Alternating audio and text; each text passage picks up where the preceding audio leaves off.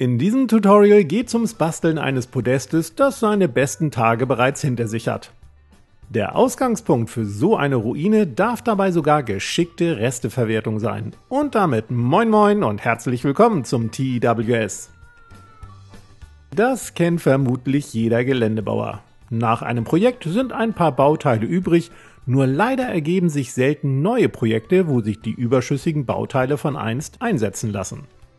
Daher habe ich mir für diese Hartschaum-Ziegel und Fliesen, die ich nach dem Basteln meiner Kloster-Ruine übrig hatte, einfach mal gezielt ein neues Projekt überlegt. Eine Podest-Ruine. Zum Nachbasteln braucht ihr hauptsächlich Ziegel und Fliesen aus Hartschaum. Meine Restziegel sind jeweils 1 cm hoch und tief sowie unterschiedlich breit. Die Fliesen sind 1,5 x 1,5 cm groß und 0,5 cm hoch. Außerdem benötigt ihr noch Kork von möglichst 0,5 cm Höhe bzw. Dicke. Solche Matten bekommt ihr günstig in Bastelläden oder Baumärkten als zum Beispiel Pinnwände. Aus dem Kork wird der Grundkörper für das Podest gebastelt. Schneidet dafür 5 Platten von beispielsweise 20 x 20 cm zurecht. Übereinander gelegt ergeben diese dann eine Höhe von 2,5 cm. Aber natürlich könnt ihr auch andere Maße und mehr oder weniger Platten verwenden. Danach geht's ans Basteln von 4 Treppen, um das Podest betreten zu können. Schneidet dafür aus einem weiteren Korkstück etwa 20 cm breite Streifen von 0,7 cm, 1,4 cm, 2,1 cm und 2,8 cm Tiefe zu.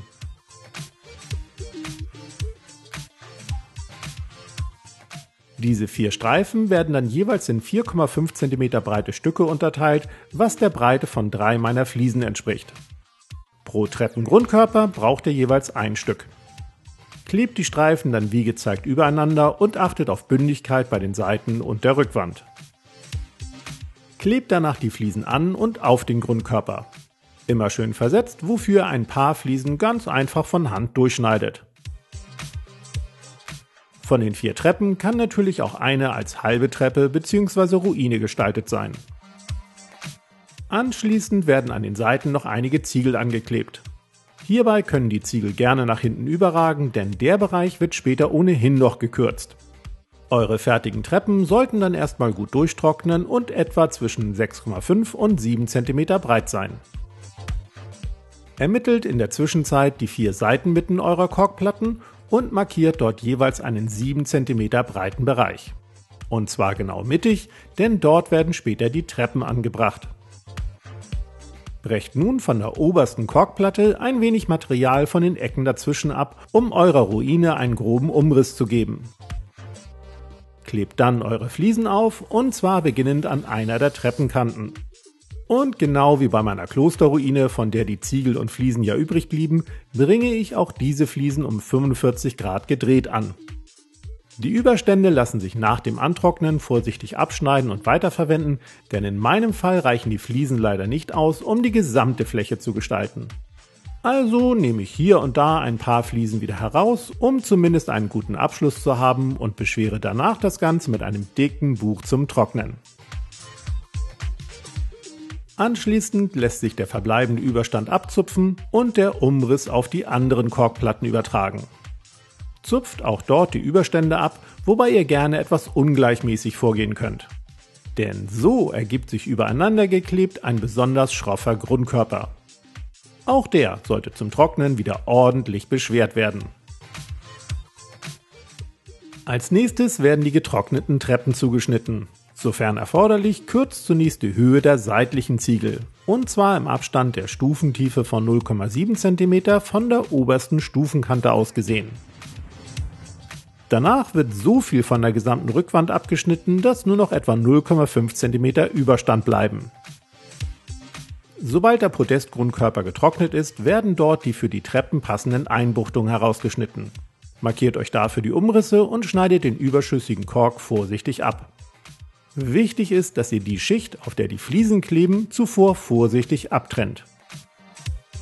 Danach könnt ihr die Treppen einkleben und alles ist schön stabil miteinander verankert. Wer möchte, kann nun neben den Treppen noch einige Ziegel anbringen, die eine verfallene Mauer rund ums Podest andeuten. Nach dem Trocknen könnt ihr Ziegel und Fliesen dann auch ganz nach Geschmack verwittern, schließlich soll es ja richtig schön kaputt aussehen. Außerdem empfehle ich noch hier und da ein paar Tupfer Strukturpaste, um die Korkplatten miteinander zu verblenden und eventuelle glatte Stellen mit Struktur zu versehen. Wer keine fertige Paste hat, kann alternativ feinen Sand mit Leim, Farbe und Wasser zu einem matschigen Brei anrühren. Bei der Bemalung halte ich mich an die Farben aus meinem Kloster-Ruine-Tutorial. Also eine hellgraue Grundfarbe, in die etwas Ocker für Nass-in-Nass-Verläufe getupft wird. Für die Erdbereiche nehme ich ein Erdbraun, in das ich hier und da Schiefergrau hineintupfe. Über all das kommt dann ein brauner Wash, in den ich schwarzen Wash für weitere Nass-in-Nass-Verläufe hineintupfe. Wie üblich nehme ich hier für meine kostengünstigen DIY-Mischung. Anschließend klebe ich mit verdünntem Holzleim hier und da noch etwas dunklen Terrariumsand auf. Wer keinen dunklen Sand hat, kann ganz einfach hellen Sand vor dem Auftragen der Washes aufbringen und ihn dann zusammen mit allem anderen dunkel einfärben. Abschließend erfolgt ein Trockenbürsten mit dem Hellgrau aus der Grundfarbe. Und hier und da noch mit einem hellen Sandton. Danach wäre die geschickte Resteverwertung, die Podest-Ruine, dann auch schon spielbereit. Ich wünsche euch viel Spaß beim Verwerten eurer Bastelreste und Entwerfen cooler Geländestücke, an die ihr bislang noch gar nicht gedacht habt. Wir sehen uns dann nächsten Freitag. Bis dann!